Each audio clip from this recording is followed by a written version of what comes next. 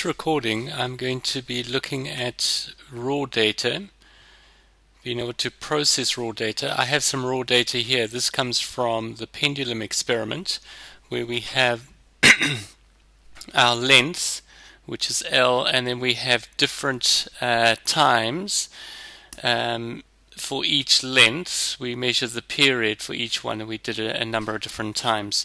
So I'll be using this data, I'll be formatting this data. I have this document over here, which you should also have, this data collection and processing explanation document, so that you'll find useful. I'll use that. So generally, as it states here, we would have our data looking something like this. You should always use Excel. This is your independent variable here, and these are all your dependent variables there. Now let's just do a little bit of formatting with it.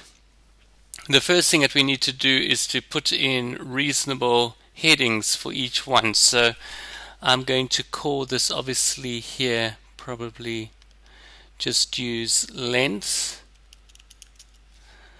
And we need to always make sure that we've got our units. So in this case we used our unit. We would also need to estimate our error, but I'll come back for this.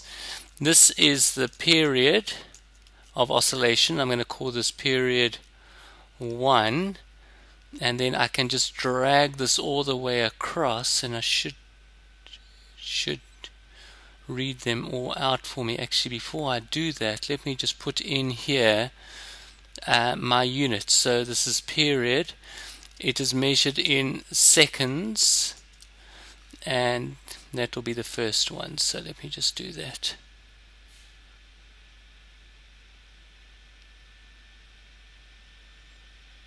There we go, we are all the way along to there. So there I've got my headings.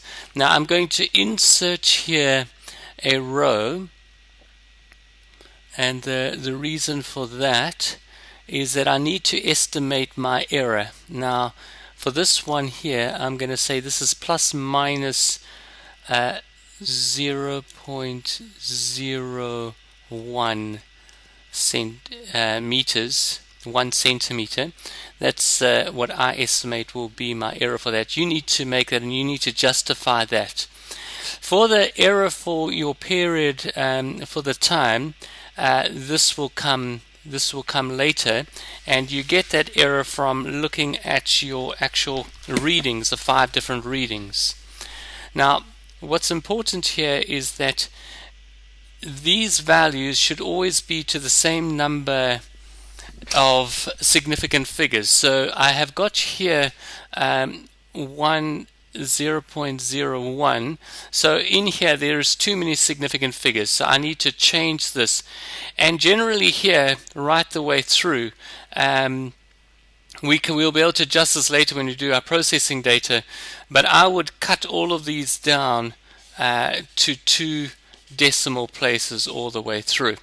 So we do that by highlighting I can actually highlight my whole table, and then I go to this function over here and I reduce it all the way down to 2 decimal places.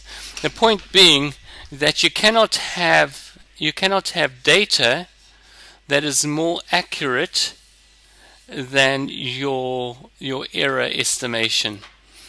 That would make sense. So there we have our basic raw data table. We see that we've got the same number of significant figures right the way through our table, and we have our error function. We have it all nicely labeled. We have our units always in. Our units are there. We will need to explain, looking at your experimental design, where that 0.01 meters came from. Thank you.